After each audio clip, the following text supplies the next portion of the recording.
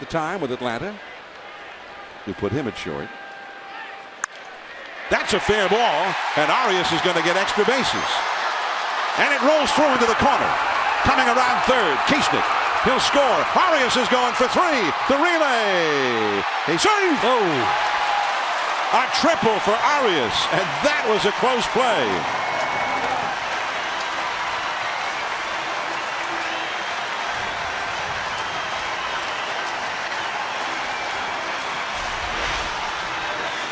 Now Middlebrooks playing even with the grass. I think he's anticipating maybe a possible drag runner, but it really opened up an opportunity down that third base line, and Arias finds it right past him as Middlebrooks was drawn in, and it was hit hard. It got past